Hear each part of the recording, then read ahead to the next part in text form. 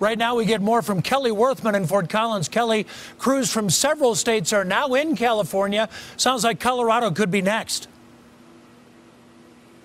And many agencies here in our state are signed up and ready. And if Colorado gets the call, well, this brush truck, which is equipped with wildland fighting tools, would be among those headed west to fight the flames.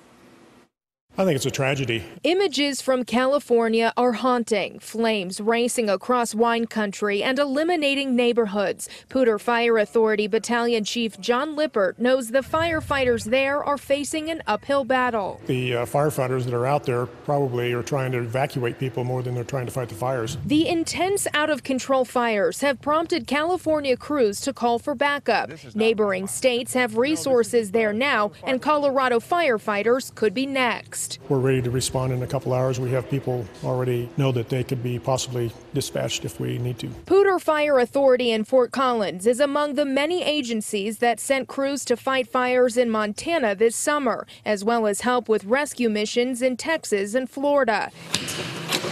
Now the agency is preparing to possibly supply trucks and boots on the ground out west. Would this go where the flames are, or would this go to maybe where there's hot spots and looking to kind of maintain? It could go to the flames and the hot spots. It could do mop up. It could do initial attack. Given the conditions in California, there may be another call for help. One Colorado firefighters are proud to answer. It's kind of a, we help you, you help us.